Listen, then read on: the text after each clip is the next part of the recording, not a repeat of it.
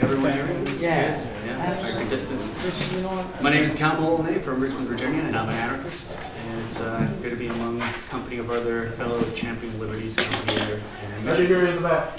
Can you hear me in the back now? Better? Yeah. All right, there we go. All right. Thank you. Yeah, my name is Molinet from Richmond, Virginia, and I'm an anarchist. And I'm here to talk about spreading anarchy. This is pretty much some of what we do here, or why we're here, or many reasons how we came here. And you can say, I guess in regards in realizing what the state is, what the matrix is, you realize that it is a war. It's a war that you're in it whether you like it or not. It's a war that was brought upon you, right? The war on cultural and rituals and ideas and philosophy and language on everything that the state touches. So I'm going to go more into what I do for fun. Spreading anarchy from Richmond, Virginia, the form of activism that we've been doing there as a good measure of success of talking about this, about realizing that there are many would-be anarchists actually walking amongst us. And so I'll start with my background history. From Bolivia, military brats. Father was in the military, so of course you're born on a military base like my brother in Spain, you're an American citizen. I myself was born in Keesler Air Force Base.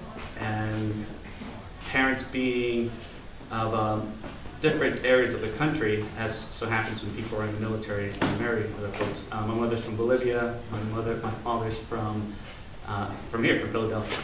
His father was from Cuba, who escaped from a Fidel Castro on a dust cropper plane heading towards north with a toy compass. He knew eventually you'd reach Florida, right? Just, geographically, if you look at the map. And so he crashed somewhere in the Florida Keys and had a I Love Lucy story, and then I came out eventually. So Bolivia is kind of interesting, though, in that and there everyone knows it's a farce, right? You have decades of history in South America, especially, being fucked over by the CIA. So there's a lot of very not so much imperialist, there's a lot of distrust that comes with politics or anything that comes from the West, as they would say. So it's not a surprise all the time in which the political officials there are corrupt. That's the survival of the fittest down there in Bolivia. You want to be a politician because the first year the money is there for projects, and then the rest of the years it just kind of disappears. And you're not going to be reelected again. So it's one straight shot towards getting a lot of money, economic success, and you can bribe everyone there. So that's Bolivia. That's the background. Here in the United States, though, it's kind of different. Here in the United States, there's sort of a trustworthiness in politics can still, you ever all hear the phrase, like, is this enacted wrong? It's just broken. That's the one that catches, everyone's just broken, like, you can still fix it, like, there's still ways to salvage it. So that's my background, coming here to the United States, joined the military, Air Force, security forces, and met some wonderful people along the way, introduced me to philosophy, and the kind of philosophy that I guess holds as a virtue individualism, like Ayn Rand, Dostoevsky's Fountain of Good philosophy. And along that way, being stationed here in DC in the military, I came across a info shop, the Brian McKinsey info shop in Washington, DC. It's a place where I would imagine that all across the country, there used to be many info shops. I'm sure there still are, mostly bookstores, commie bookstores. You guys want to know. Anarcho-communist bookstores. I'm sure there's some in a lot of local cities. And from there, we had there's a great introduction towards anarchy. And so much that they hated cops, right? At least we can, jive with that. The hatred for government, the hatred for the police, that's pretty cool.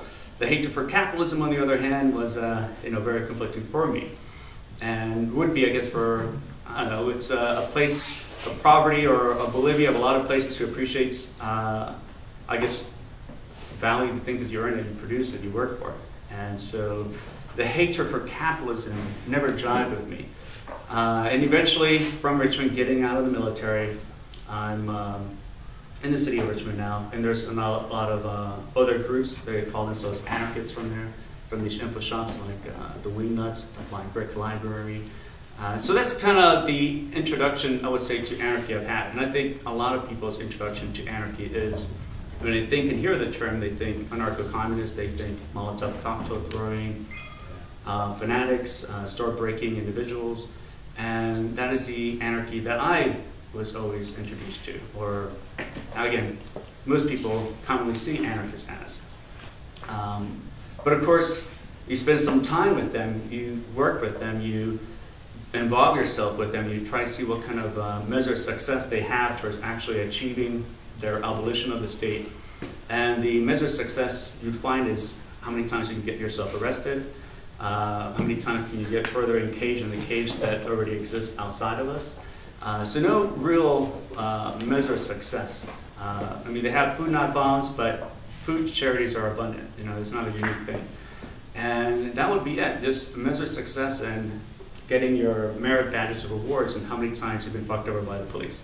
And so disappointment with that scene, disappointment with a lot of other groups and organizations, I think many of us can identify with trying to find an organization that meets your values, not so much like they have social norms that contrast to you. You think maybe you could infiltrate it and turn it against itself, but that's the nature of how a lot of organizations are founded. It's very difficult to get away from those, I would say, suffocating social norms like checking your privilege or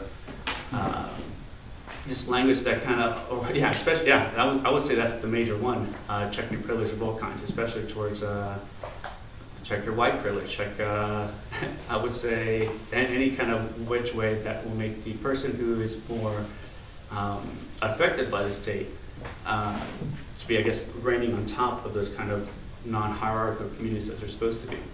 But that's another tangent off where we could talk about white privilege. I'm not sure how social justice warriors these people here are or not, but that's what I came across. That's what most people come across.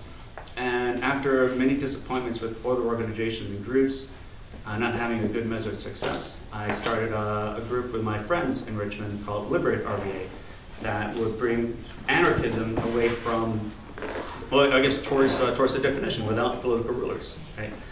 Doesn't mean that sometimes we compromise with political rulers, and that doesn't mean that sometimes political rulers are okay unless I'm your political ruler, right?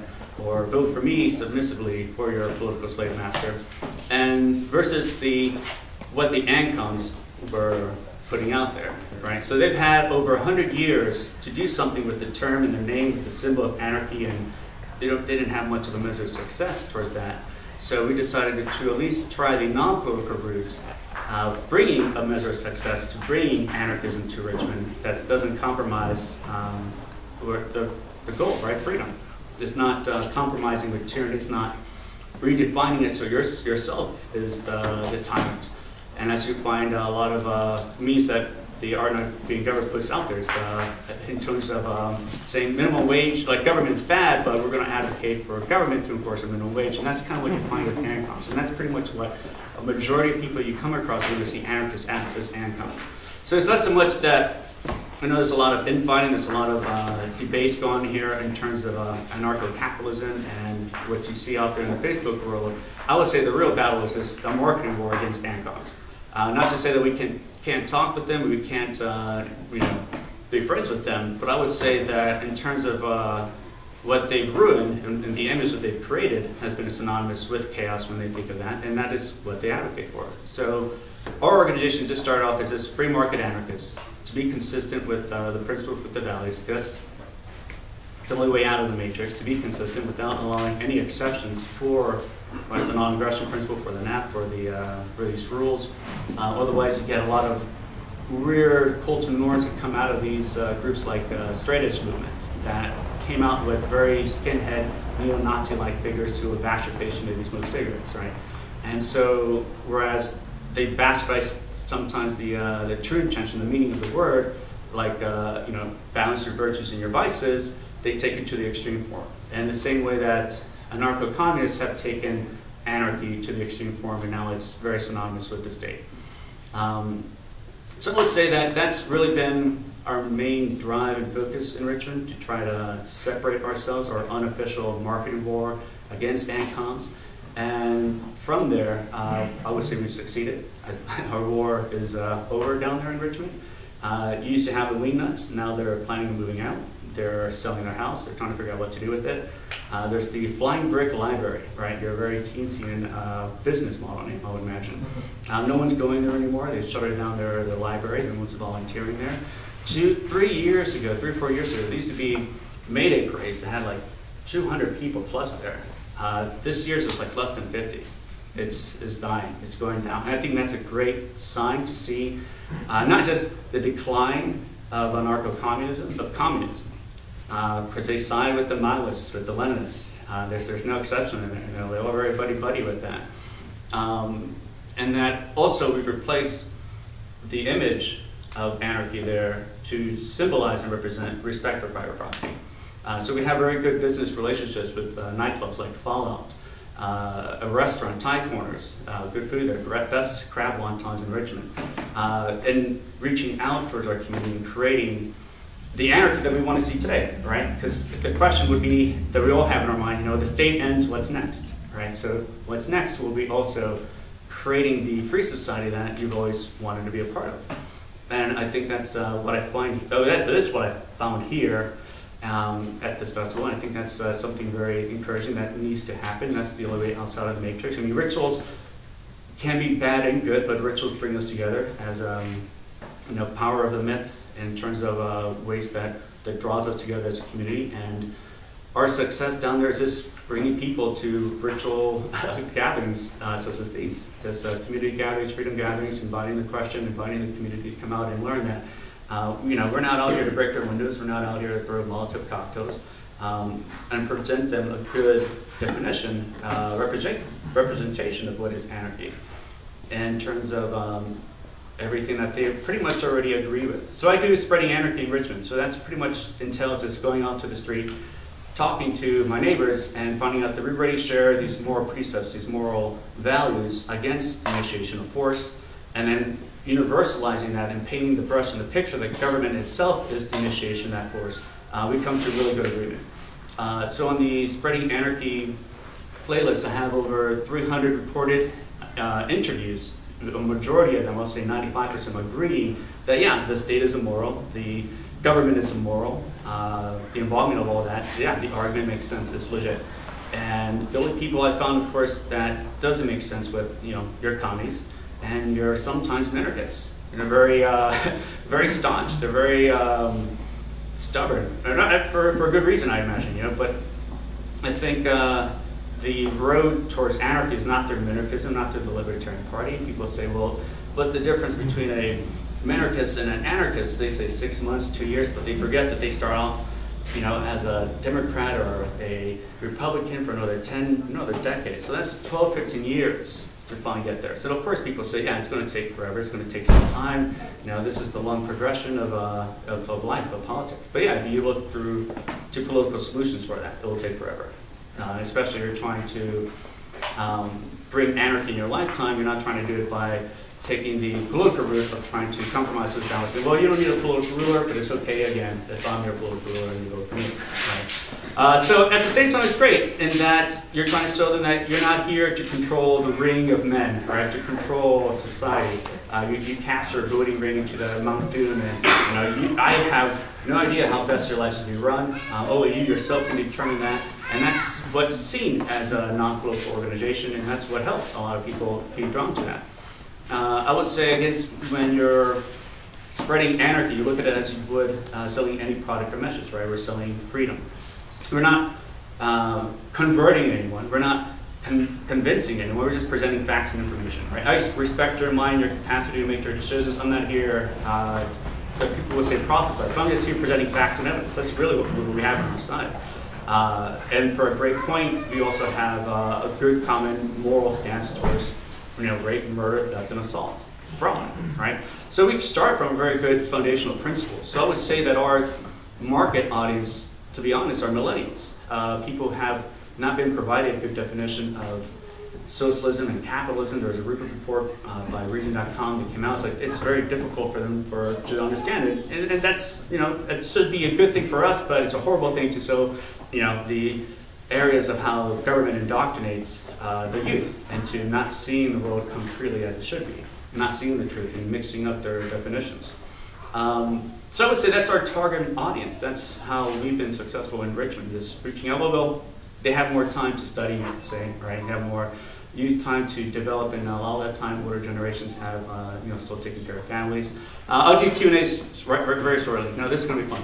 So that's been our measure of success, is reaching out, doing these spreading anarchy videos, and finding that actually we already agree with the precepts of morality against initiation of force.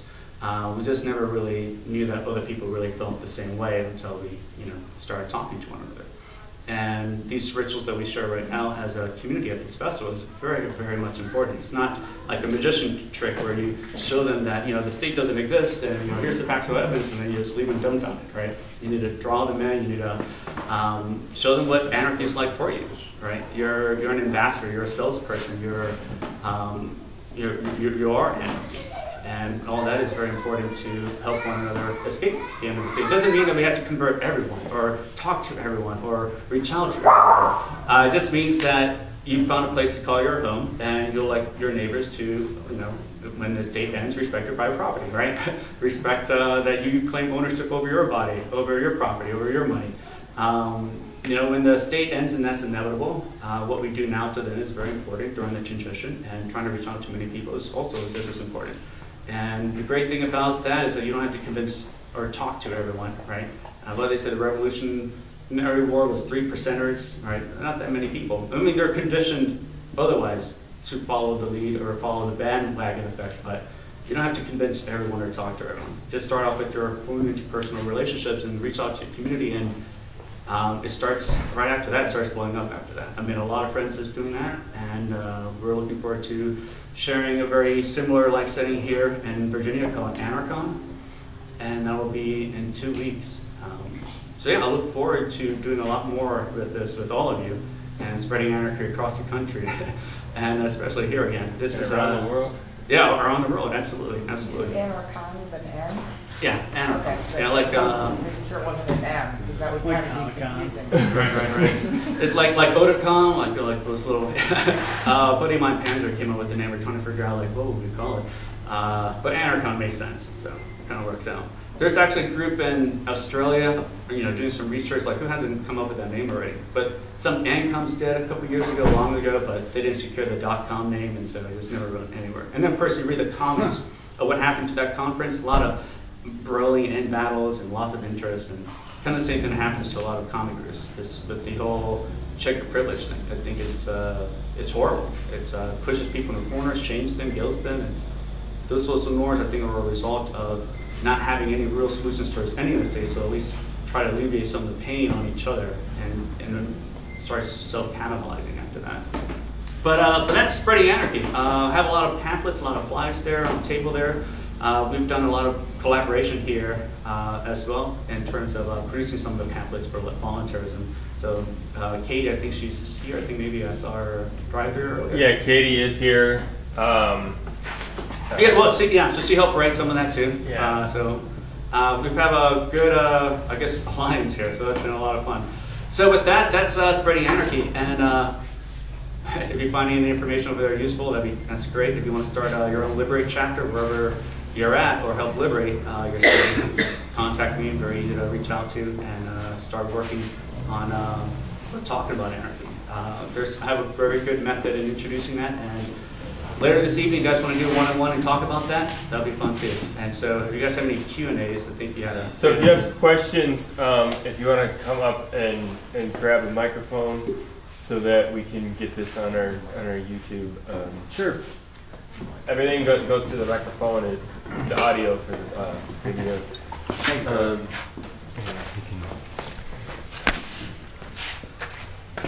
So I guess my first question is,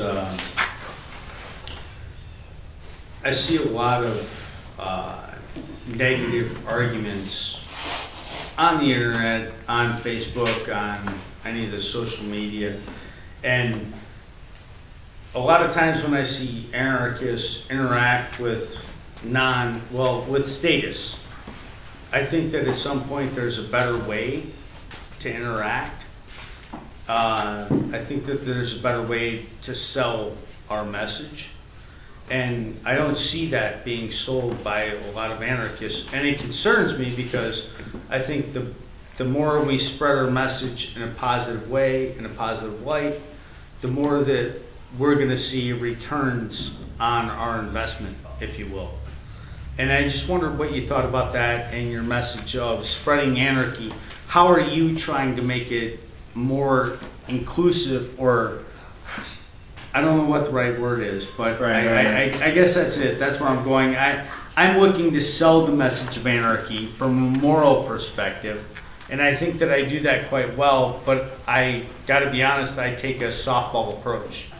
And I'm wondering what approach you guys are taking in Richmond, for instance, to make that message. Right.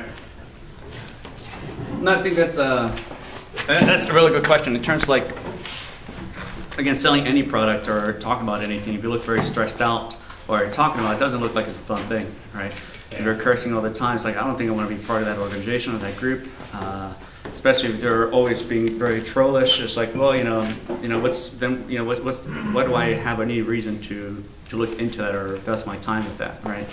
And so you kind of have to balance it out with celebration of life, celebration of these kind of community gatherings, you celebrate the positiveness. It is, again, a lot of negative stuff that's going out there, but you kind of have to balance, I guess, that humanitarian, or what they call it now, brutalist approach, and find a medium in between the two. But in terms of, like, online, why you see it often, I think it's just an expression of desperation, loneliness. It's difficult for a lot of people to connect with other anarchists in real life. So of course, if you're behind a computer screen, you lose a lot of the connections you have with a real human person, right? Most of communication is nonverbal, 90% of it. So right off the bat, there's a lot that's information that's being missing, that's not being digested properly, to see where you're coming from or what you're conveying. And I think just focusing solely through the internet loses a lot of that, loses that connection. So yeah, you have a lot of anger issues that comes out of that. And I think that's pretty much where a lot of it, I guess, the trollish behavior and stuff like that comes from. But going back to what you're saying in the positive review, yeah, that's the best way to talk about anything, right? I agree. I think the trollless message that you're talking about, I see a lot of that, and I see a lot of, like, attack of specific things that we probably disagree with, like veterans and things like that. And I see that the way that we attack these people, I think it doesn't necessarily bring them in, right? And there's a message, there's a way to sell our message with love, and there's a way to sell our message with hate. And if we sell our message with hate, we're going to fall short on a lot of people. But I think if we turn that message around to say, hey, look, here's how we're reaching out to these people, and we're doing it in a positive and loving way. I mean, the truth is, I'm a veteran. I didn't know at 17 what I know now. I'm a lot smarter than I was at 17. And I'm quite happy for that. If I wasn't smarter, then it means I wouldn't have grown. And I think a lot of times I see anarchists take very self-righteous positions and attack people, and I think it drives them away instead of pulling them in. Right, I would say just be an asshole to assholes, right? And that's not really too many people out there. But for the most part, yeah, reach out as you would someone talking to you or trying to introduce something to you. And how would you talk to that person? How would you convey it yourself? For the same reason, like, you don't get angry if a kid accidentally bumps into you, right? They just didn't know. For a lot of this information, that a lot of status, they don't know a lot of the stuff that's going on. So you have to give that benefit of a doubt and see how they respond once they've presented with the information, with the facts and the evidence, and see what their choices are after that.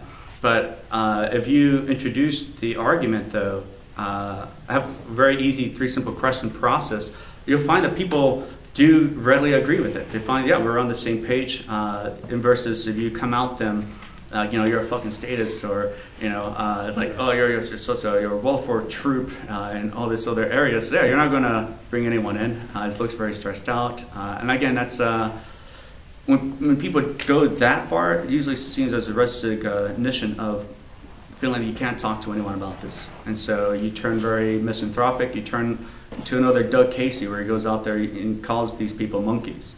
So he puts himself in a very high, lofty position at the expense of everyone else, because he has some information that they don't know, or it's difficult for them to understand.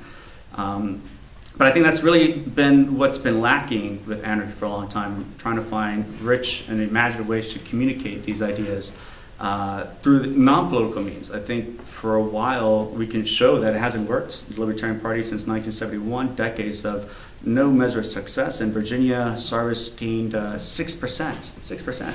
After 40 years, it's like, that great, yeah, I'll die a slave. So let's go all the way with consistency, and you'll find a great measure of success in that, and reaching out to our communities, reaching out to would-be anarchists, if only you approach them the same way that you would wish that someone approached you and talked to you about these sort of topics, right? It's not with malicious intent or to put you down or shame you, put you in a corner. It's like, that's not going to go anywhere.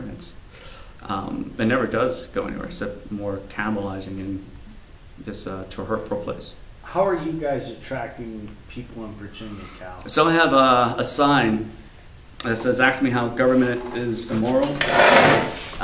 Very easy. It's a simple sign. So ask me how government's immoral, and I just stand out there in my city, and people come up to me, out of humor, out of curiosity. That's the best place to start, right? I'm not saying, "Hey, debate me." I'm not saying, your ideas are fucked. I'm just asking the question, and people come up to you, and they start the conversation from there. So I start off with 3 simple questions when I talk to them. And the same way like boxing has rules. Before we box, let's establish what the rules are and then what the consequences are. And so the same thing you want to do when you talk to people about these, you set up the precept with the questions. And the questions are all the same questions. It's pretty much in your day-to-day life, do you use violence to solve your personal problems?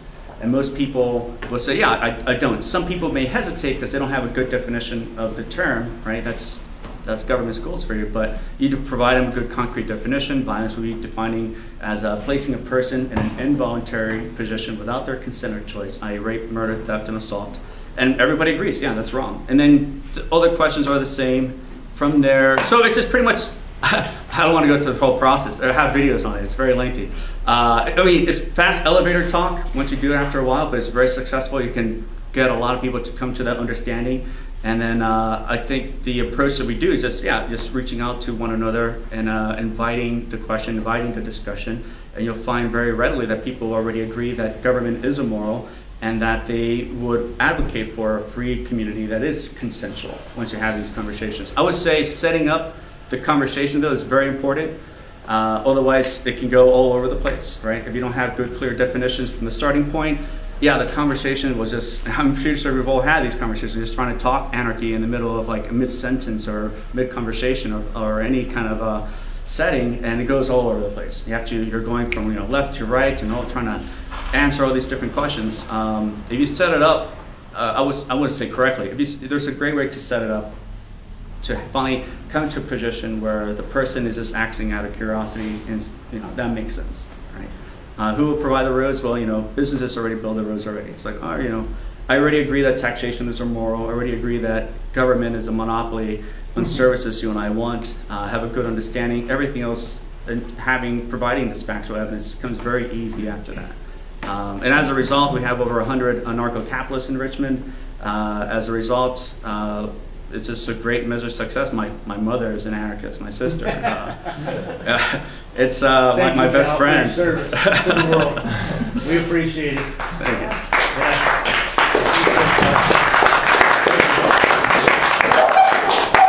So you can talk to anyone about this stuff. It doesn't have to be that difficult. And again, there's some people who might be difficult with, and I just kind of found them to just be your local commies. And go figure. Don't waste so much time in trying to convey those violent sociopaths, right? Don't try to, that 10 hours you could have used trying to debate that commie, you could have used in, introducing the conversation, the most important conversation in the world, freedom, to like 20 other people, right? Efficiency is good.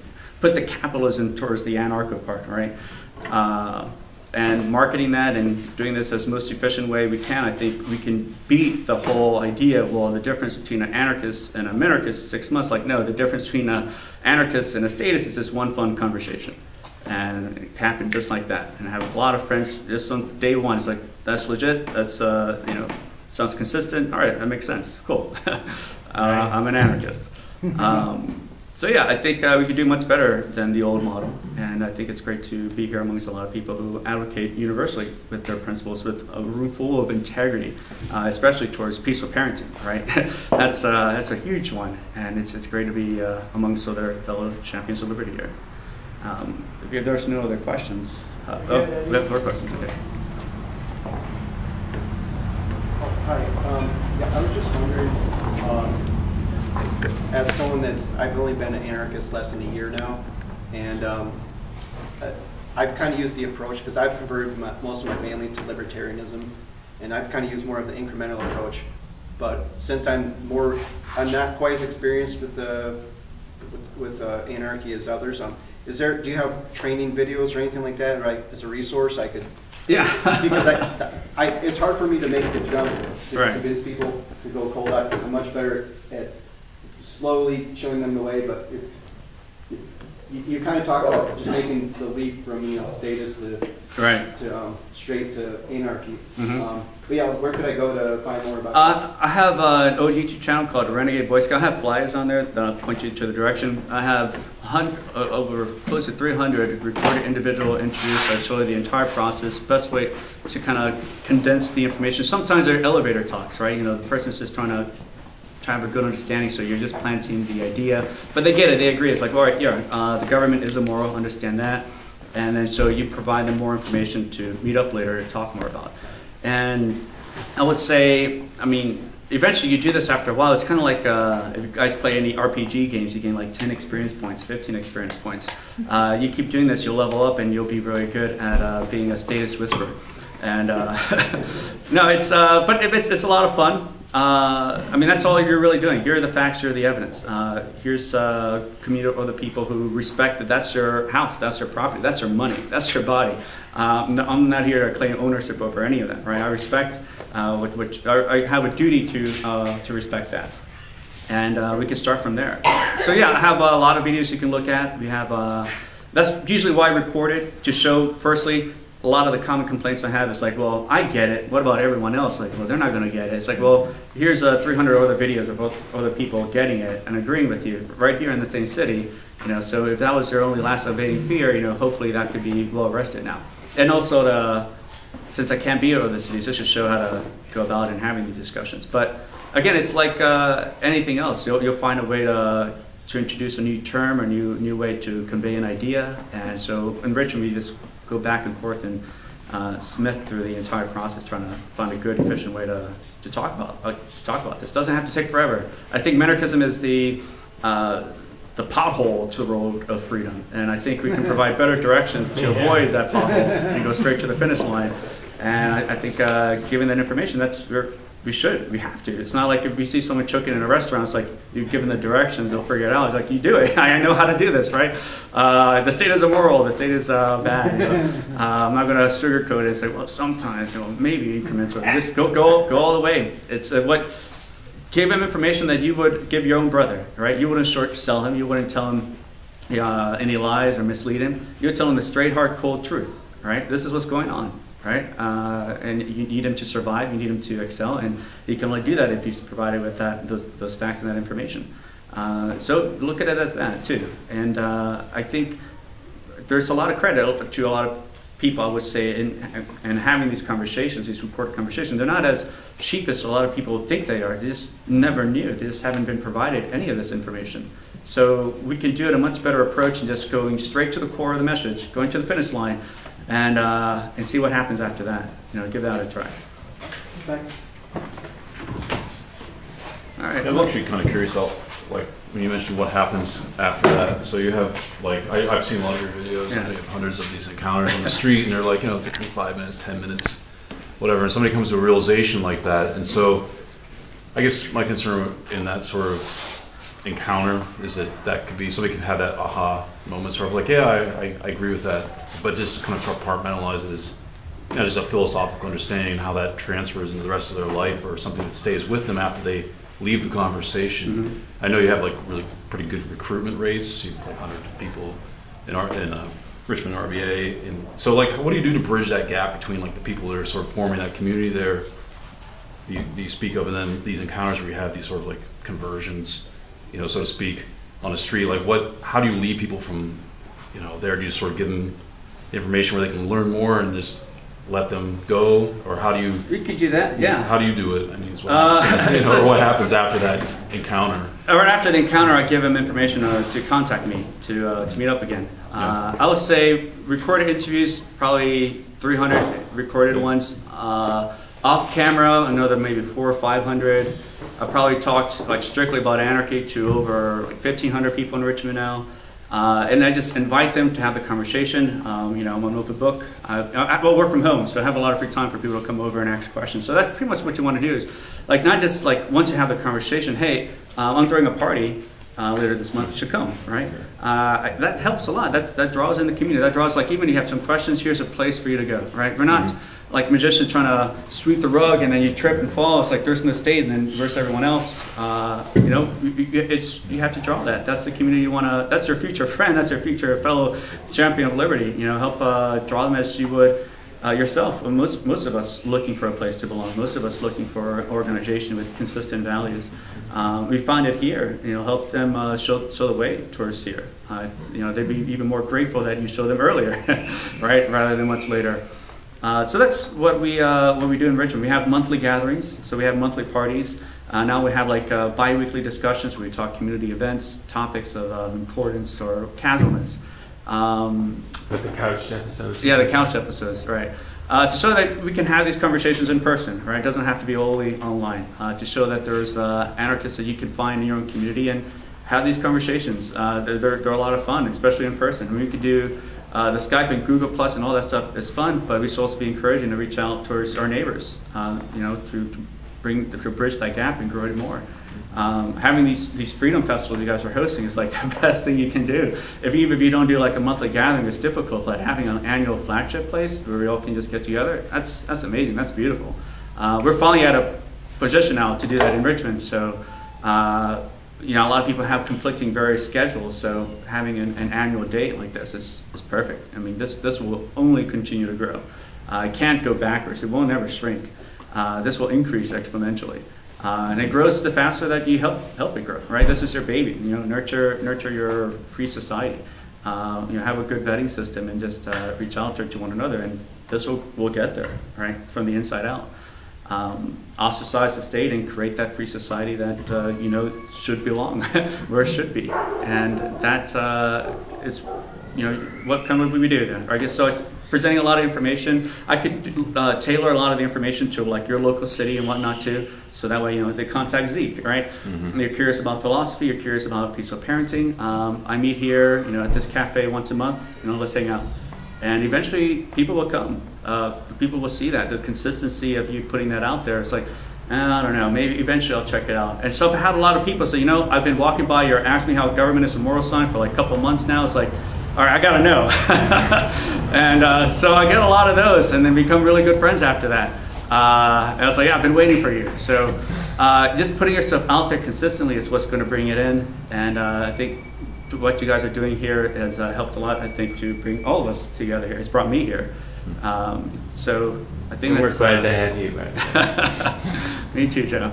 And so yeah, that helps a lot. It's remember, we're not a community of assholes, right? We unplug from Facebook every once in a while, and Reddit and 4chan, and we want to create a community of people that care and generally want to see a free society, want real freedom. So use that and exhibit yourself. Use that as an extension of yourself to convey your message. Sometimes even online, right? So with that, community, show what that looks like, and they'll come, they'll see that. And it's like, well, no one here is telling me to check my privilege. I guess it's okay, right? But yeah, that's spreading anarchy. That's my workshop. But any last questions?